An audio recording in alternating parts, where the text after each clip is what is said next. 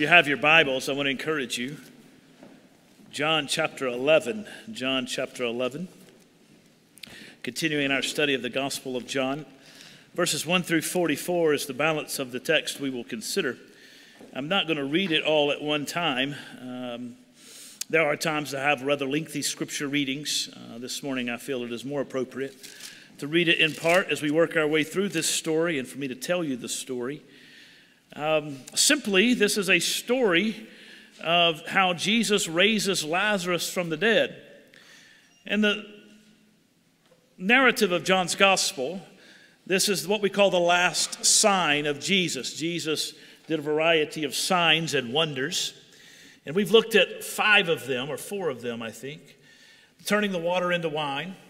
We looked at Jesus healing the man at the pool of Bethesda in John chapter 5, the feeding of the 5,000. And then we also looked at a variety of others. And this morning we're going to look at the death and resurrection of Lazarus. Bobby, you'll turn his pulpit mic down just a hair.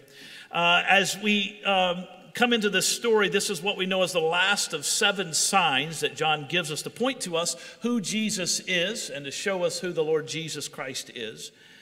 And so they are here to demonstrate the glory and the majesty of Jesus. Remember, John's goal is for us to understand that this is God himself. And his goal was for us to understand that Jesus is the Word made flesh. This is the 7th sign. It is the story of how Martha and Mary send word to Jesus. Lazarus is Jesus' good friend, as are Mary and Martha. He sends word to Jesus, or they send word to Jesus, that Lazarus, their beloved brother, Jesus' beloved friend, is sick, and Jesus remains where he is for 2 days, longer than he should have, perhaps, based upon their timeline. He doesn't come right away. He stays where he is for 2 days. He remains. When he first finally gets to Bethany, he finds out that Lazarus has died. Lazarus has died. He's been in the grave for 4 days. Martha comes out and meets Jesus and says, Jesus, if you had only been here, you could have done something to prevent my brother from dying, the one you love from dying. But nevertheless, I believe that you are the Lord of glory, and whatever you do will be done. Mary comes out and is overcome with grief and weeping and in pain, and she just simply hugs the Lord Jesus Christ. And they meet on the outside of the town of Bethany, which is about 2 miles east of Jerusalem. And then Jesus, moved with compassion, weeps by the tomb of Lazarus. As they get to that tomb, Jesus prays and says, Father, I know you always hear me, but I pray this prayer publicly on their benefit, so they may know that you hear me and answer my prayers. And then he calls Lazarus to come out of the tomb after they roll the stone away. And when they roll the stone away, he says, Lazarus, come forth, and Lazarus comes out of the tomb. This is a sign to show the power of God. The 7 signs progressively get more and more intense and more dramatic in John's gospel as he is revealing to us more and more of who Jesus Christ is. But also, this is a sign that is the preview of Jesus' own resurrection. We'll look at chapter 12 next week briefly as Mary anoints Jesus prior to his entrance into Jerusalem on Palm Sunday. Then Palm Sunday, the 2nd of April, we'll dive into John's account of Palm Sunday. And everybody comes out because they'd heard about what Jesus had done for Lazarus. And they have this great throng of people, and then he enters Jerusalem, and he spends the last week of his life. And the end of chapter 12 all the way to chapter 21 really has to do with the last week of Jesus' life, death, resurrection of Jesus Christ. And so the book of signs comes to an end. We commonly know as the book of signs, chapters 1 through 12, comes to an end, and the book of glory takes over from there, where we see the glory of Christ on full display in his cross and his resurrection. So this sign is a preview of that which is to come. Without further ado, let me pray for us and let's jump into the text. Father, we thank you so much for this time together. We do ask that you will speak to us from this passage, encourage our hearts and strengthen it in accordance with your will. We ask all these things in the powerful name of Jesus, our Lord. Speak so I decrease and you increase. Hide me behind the cross, for it is in Christ we pray. Amen. So the main theme for us from the story of Jesus raising Lazarus from the dead is simply this: nothing is impossible with God, because God majors, or God specializes in the impossible. Nothing is impossible with God. God specializes in doing the impossible. Why is this important to us? Well, every one of us finds ourselves regularly in a situation that is fundamentally impossible. You say, well, Clint, everything seems to be going pretty well in my life, and I can't think back to a time when I found myself in an impossible situation. And we give God praise if that's your testimony this morning. There are those of us who are currently walking through impossible situations, impossible difficulties, impossible challenges. And we need some encouragement from God, and this passage will speak directly to us. But this passage speaks not just to those who are currently walking through those difficult challenges and seemingly impossible situations. It speaks to every one of us, for every one of us is, by virtue of our being born into sin, in an impossible situation. Lazarus will die in this story. Every one of us will die. There's only been two who have not died in the history of man that we know of with reference to the scriptures. The first was Enoch. In Genesis chapter 5, Enoch walked with God and was no more. And the second was Elijah. And Elijah was carried up in a chariot of fire into heaven. He was walking with God, and all of a sudden he gets in this chariot of fire and goes into heaven. Everyone else who's ever walked the face of the earth has died. Death is the ultimate outcome for every one of us in our physical sense. We will all die. It is undefeated. Lazarus dies. You are going to die. I am going to die. And the impossible situation in which you find yourself is twofold. Number one, you're going to die and there's nothing you can do about it. We can try to extend our lives as much as we can. We can talk about how we can find different ways in which we are going to extend our lives with good medical treatment, and we give God praise for all of those different things. But ultimately, all of us will die should the Lord tarry and not return. If he decides to come back in our lifetime, then praise God. But outside of that, we will die. That is an impossible situation. You can do nothing about it. It's the great equalizer of life. Why do we die? Well, we die because of the curse on sin, for we've all sinned. And so the fact that we need life after death is an impossible situation. You can't earn it, you can't create it, you can't do it, because you have sinned just like Adam and Eve sinned, just like everyone who's ever walked on the face of the earth has sinned, except for the Lord Jesus Christ. So life after death is impossible for us, and salvation, eternal salvation in the presence of God, is impossible for each one of us. So every one of us finds ourselves in an impossible situation. And yet, our God majors in overcoming the impossible. He majors, he specializes in overcoming the impossible.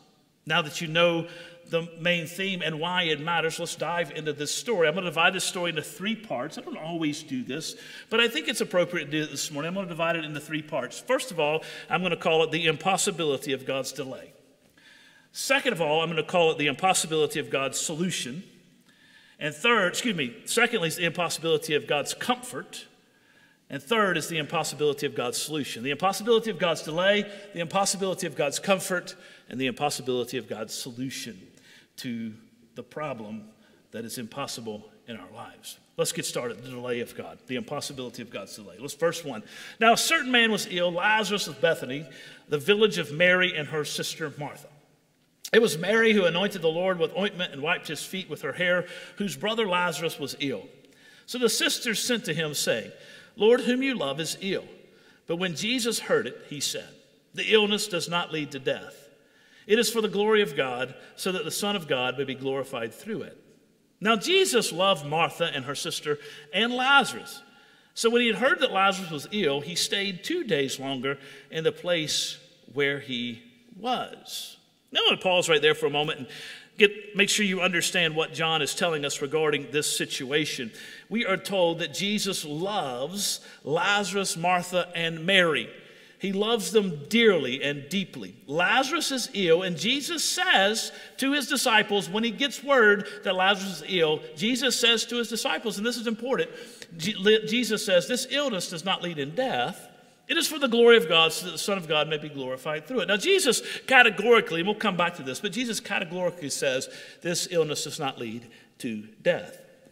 Now, Jesus, we're told, verse 5, loved Martha and Mary. And so when word gets to him that Lazarus is ill, he stays where he stays for 2 days longer. Now, he's in the place, and he stays where he is for 2 days before he makes the journey to be at Lazarus' side. And I always find this passage and this story difficult. And the reason I find it difficult is because of my impatient heart, but also because of the culture in which I live and the culture in which you live. And that's because we expect Jesus to run to our aid immediately. I have a need, and I need that need to be met immediately. And Jesus, if you're any God at all and you love me at all, you will come to my aid immediately. We are controlled by the tyranny of the moment, by the tyranny of the immediate. In this particular case, though, we are told that Jesus intentionally stays where he is for 2 more days. He intentionally delays his coming to the aid of Martha and Mary and Lazarus. Now, I don't know, you're probably familiar with the story, so maybe it doesn't strike you as odd, but as I read that, it seems very, very out of character.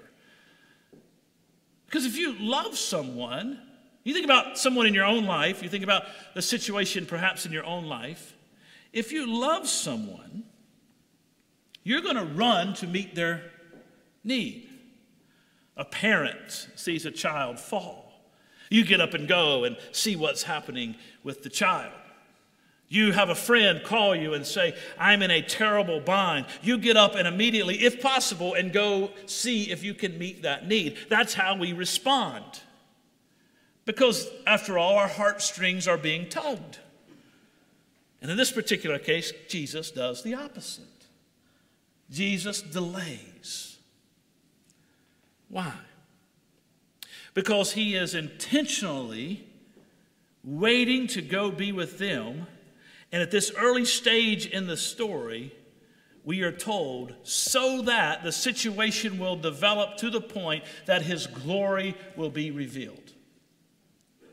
You need to understand, I need to understand, when we think about our relationship with God, when we think about our crying out to God and our need for him to come to us and meet us where we are, sometimes God intentionally delays so that the situation will get to the point where his glory is most fully revealed.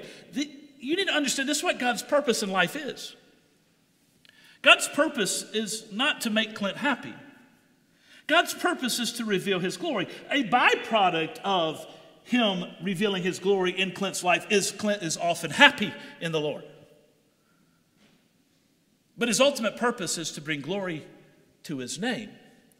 And so God works all things according to the power of his holy will in his holy timing to accomplish his glory and the revelation of his glory on the earth, the display of his majesty, the display of his character on earth among men. And sometimes that necessarily means that he delays when coming to meet us where we are. Doesn't make it any easier necessarily, but it means that he delays.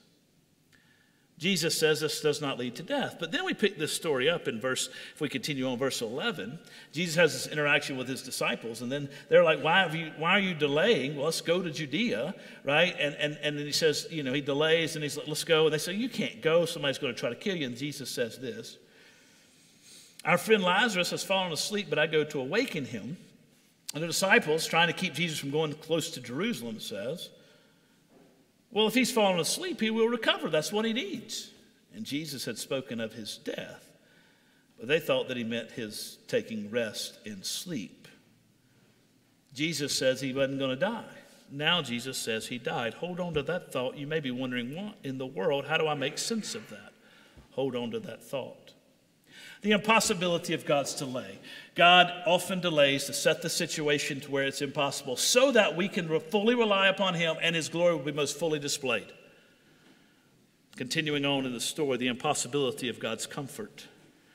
So as Jesus arrives in town, verse 17, we're told this. Now when Jesus came to Bethany, which is east of Jerusalem, he finally came. He found that Lazarus had already been in the tomb for 4 days. So Lazarus had died, he had been embalmed, and then he'd been put in the tomb, or maybe not embalmed, but put directly in the tomb. There's disparity of what that meant, but the reality of it was he had been in the tomb for 4 days. The emphasis on 4 days is important because it means he was as good and dead. He was good and dead. There was no question about the fact this man had been dead. These sisters were distraught.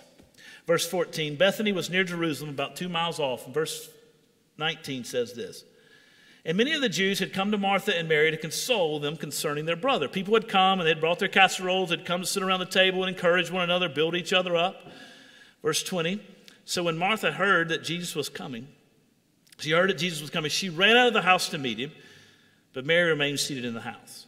Martha said to Jesus, Lord, if your brother had been here, Lord, if you had been here, my brother would not have died. But even now I know that whatever you ask him from God, God will give you. And Jesus said to her, your brother will rise again. And Martha said to him, I know that he will rise again in the resurrection of the last day. And Jesus said to her, I am the resurrection and the life. Whoever believes in me, though he die, yet shall he live. And everyone who lives and believes in me shall never die. Do you believe this? Yes, Lord, I believe that you are the Christ, the Son of God, who is coming into the world. Important note about Martha here. Now, Martha maintains her faith. She's angry. She's frustrated. She's hurting. And I think if we're not careful, we can read this story in a benign way. We can read this story kind of emotionless. But if we think about it for a moment and we dive into it, and we kind of put ourselves where Martha is, we know, as Joshua said there in the children's sermon, we get upset when someone dies. She had sent word for Jesus, come and be with us. Most likely they knew where Jesus was, and most likely they knew how long it would take for Jesus to get where he was to where they were. They understood, I believe, that Jesus delayed. And if they didn't understand it, most likely somebody would have told them, we delayed in coming 2 days. I believe when Martha gets there, that this is not just some, hey, Jesus, had you been here, things would have not been this way. I believe she's crying. I believe she's yelling. I believe she's pushing away. I believe she's maybe even beating him on the chest because she is distraught over the death of her brother, as would you be. The shock of this man died, and Jesus wasn't here. You could have been here. Why weren't you here? You can see it playing out. She hasn't lost her faith. She says, even now I know whatever you ask of God, he will give you. She says, I know you are the Christ, the Son of the living God. But in her pain, she is angry. She is frustrated. She is hurting. She needs consolation. And I believe the scene is more like Jesus embracing her, holding her as she's trying to push away. And he is just holding her until she submits and starts crying on his chest. I can see it happening that way. Because I've been around people who've lost loved ones. And I've been around people who had reason in their minds to be angry with God. Because he delayed or didn't meet their needs when they cried out to him. And so there is a frustration that comes out naturally. It's the beauty of these narratives. We're 2,000 years removed from this story. A lot has changed, but the reality of it is we still lose loved ones. The reality of it is we still have emotional pain and emotional hardship, and we're probably more like them now than perhaps we were 25, 30 years ago, because they weren't stoic the way perhaps we were as a people up until recent years. They were a very emotional people. People had come to cry and to wail and to moan and to grieve with these two women. She meets Jesus, and Jesus gives a word of encouragement. He will rise again. I know he will. In the last day, but he's gone now. I am the resurrection and the life. He who lives and believes in me, though he die, yet shall he live. There's no indication he's going to bring him back at this moment. He's talking about life into the future. Life after death, that impossible reality that God gives us life after death by his grace. She believes, but she's in pain. When she had said this, verse 28 says, she went and called her sister Mary, saying in private, the teacher is here and calling for you. Now Jesus says, go get your sister Mary. We have a Jesus embracing Martha. Now we have Jesus asking to speak to Mary. Mary's different than Martha. She's more reserved. She's more introverted. She's more, she thinks more about, reflective is the word I'm looking for, than Martha. And when she heard it, she rose quickly and she went to him. And Jesus had not yet come into the village. She's still outside the village. But he was still where Martha had met him. When the Jews were with her, they rose and they were consoling her. They saw, they rose and went out. They followed her, supposing that she was going to the tomb to weep there. Now when Mary came to the to where Jesus was and saw him, she fell at his feet. Here's another one. She falls at his feet. Lord, if you had only been here, my brother would not have died. Here's the grief coming out again. If you had only been here, my brother would not have died. She has got the same expression. She's got the same pain. She's got the same situation as Martha. And Jesus is able to take it, the impossibility of the comfort of God. How can God comfort them in the midst of this? She's just lost her brother. Comfort seems so far away. And yet verse 33 says that when Jesus saw her weeping, and the Jews had come with her also weeping, he was deeply moved in his spirit and greatly troubled. And he said, where have you laid him? And they said, Lord, come and see. And when Jesus gets to the tomb, Jesus weeps. Why does Jesus weep? Is it because he feels sorrow for Lazarus? Perhaps, but I don't read it that way. I did until this week. Now I read it when you look at verse 33. When he saw her weeping, when he saw the Jews weeping with her, he was deeply moved in the spirit, greatly troubled. He asked where they laid him. They said to him, Lord, come and see. And then he weeps, not because of Lazarus, who has, by the way, gone to be with the Lord. He was a man of faith. Jesus doesn't weep after the death of his saints. He welcomes them into his kingdom. He's weeping in compassion for these two women and for all of those there grieving by the tomb of Lazarus. This is the impossibility of God's comfort, that when we are in our worst situation, in the greatest and direst of straits, and we're crying out before God, he has compassion on us and meets us where we are and empathetically cries alongside of us. God has sympathy for the brokenhearted. We see it in the person of Jesus. The delay, the pain and the suffering for the women. But notice there's not a regret from Jesus that he delayed his coming. See, if Jesus had come when he was initially called, he could have saved all this grief. That's what Mary and Martha are saying to him. If you had just showed up when we called for you, you could have saved all of this stuff. But notice Jesus doesn't weep because he's sorrowful for the reason, for the delay in coming to meet them. Whereas you and I might be sorrowful in a moment where we have maybe messed up or we didn't meet someone's needs immediately and we feel bad about that. There's no feeling bad here for Jesus. Jesus feels bad for them in their grief, but not for his delay. Why? Because it is for the glory of God to be displayed. And it is far better for us to experience the display of the glory of God in the impossible situations than for Jesus to keep us out of those impossible situations. It is better for Lazarus to have died. It is better for them to have grieved. It is better for them to have walked this walk of pain and suffering and to meet him where he is and then him to raise Lazarus from the dead than for Jesus to show up and keep Lazarus from dying. You need to hear that this morning. I need to hear that this morning. Because what we get mad at God about is not meeting us and keeping us from going through that. And sometimes the very thing we need is to go through that so we can see the glory of God on the backside.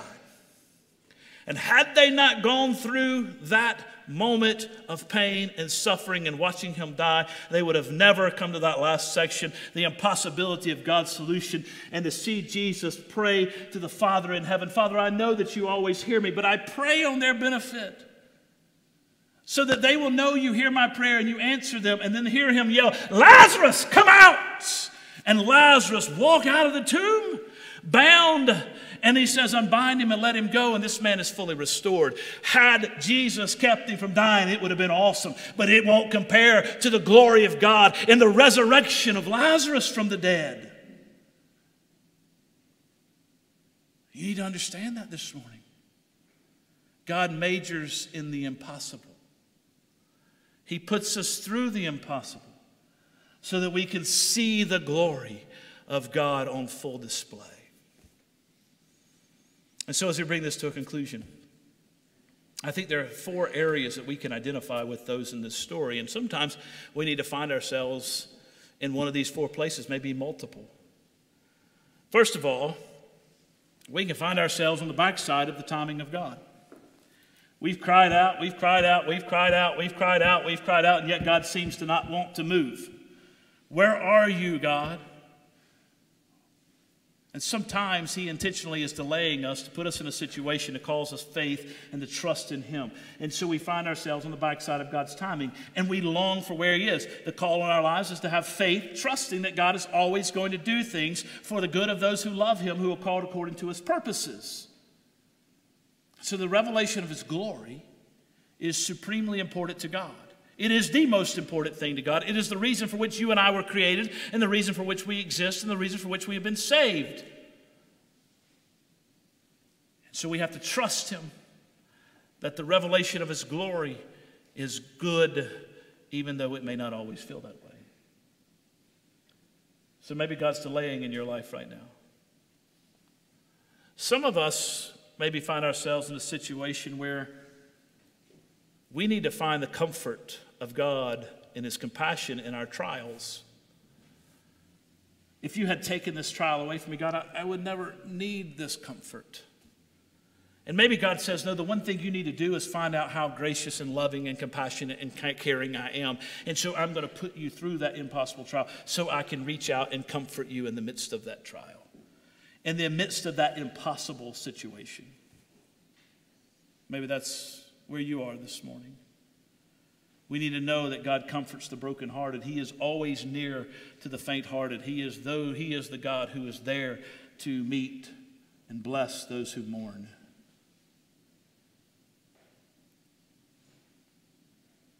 Some of us need to realize that in the midst of that God is bringing resurrection to his people ultimately, and he can fix, through his resurrection power, he can fix the impossible situations that you're in.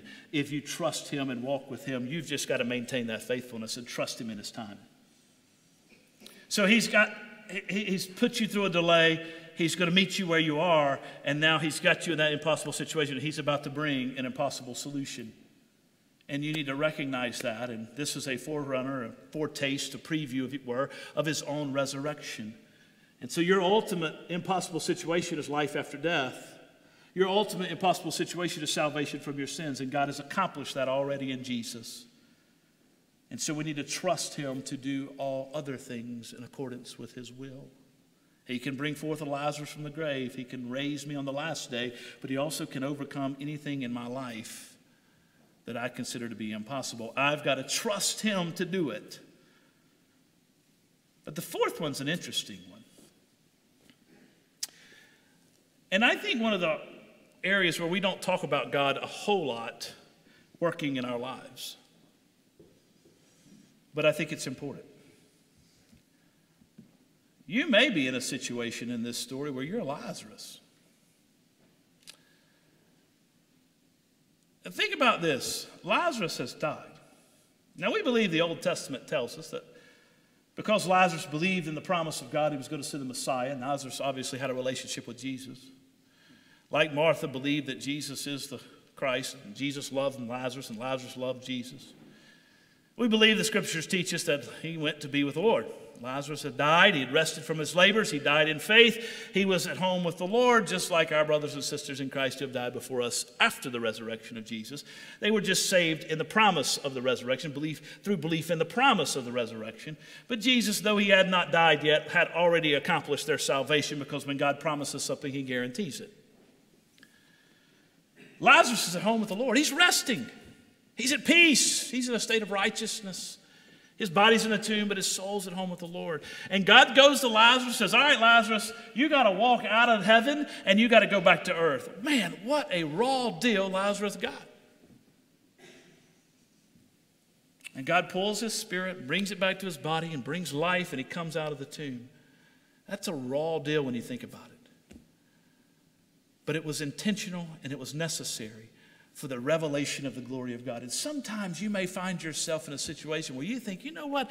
I don't understand why I've got to go through this to help benefit someone else who's weaker off or some other reason. And the reality of it is that God has called you to take upon that burden, to die to self, to live to the glory of God, so be the one through whom he reveals his glory to the world. And you can be assured of this, there's tremendous reward. Lazarus got to spend more time with Mary and Martha. Lazarus got to go into Jerusalem with Jesus on Palm Sunday. Lazarus got to spend time with Jesus between now and his death. Lazarus got to see the death of the Savior in whom he hoped. Lazarus got to be there during that time of darkness on that silent Friday or silent Saturday. And then Lazarus got to hit the news on Sunday morning that Jesus had risen from the dead. And then most likely Lazarus got to see a resurrected Jesus. He had to endure the change from glory to earth. But he got to see the glory of God. He got to participate in the glory of God. And then as he died again, he goes back into heaven and be with the glory of God. And maybe that's where you are this morning. Maybe that's where we are. We're in different places. But this story is powerful because it tells us that God majors in the impossible. For it is in the impossible where the glory of God is most clearly displayed to his people and on this earth. And the wonder of the majesty of his love and grace is seen most fully. May God be praised in the name of the Father, Son, and Holy Spirit. Amen.